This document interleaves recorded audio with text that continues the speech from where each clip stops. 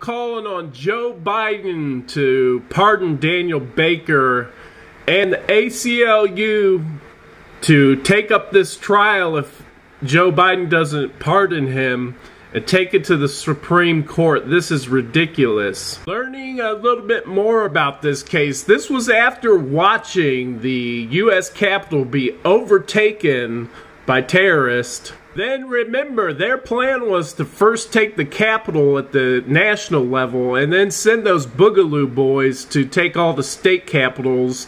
I still want to know what went wrong to call off the rest of the coup. Like, why didn't they take over those state capitals? Something must have failed in their planning. So basically what happened after seeing the coup at the national capital and knowing that there was Boogaloo movement supposed to go to all the state capitals, he made a post that people should go defend their state capital. And it included a call to arms.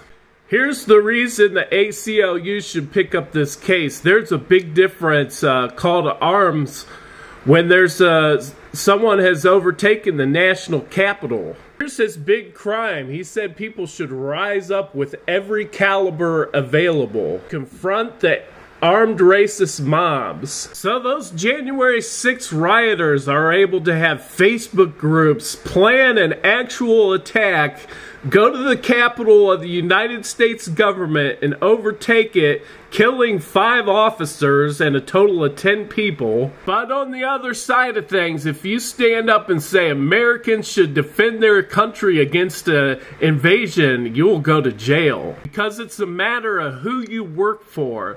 Those January 6th rioters, they work for the people who have already stolen this country from the American people, the rich, powerful, white business-owning class. And this is a U.S. veteran of foreign war who served in Syria. I mean, maybe some sort of veterans groups can get involved with this too, because it's ridiculous. And I'm sure those business owners think of this as a major victory. They're able to radicalize tons of our citizens, trick them into committing suicide by not taking the vaccine, no mask, send them to the Capitol to try to take over the United States and turn us into a true communist country with no voting. Their people are getting a slap on the wrist misdemeanor, while the one person who said we should go defend our capitals is getting 44 months in prison. When all it really does is prove beyond a shadow of doubt Marjorie Taylor Greene is right. We're so far overdue for her civil war.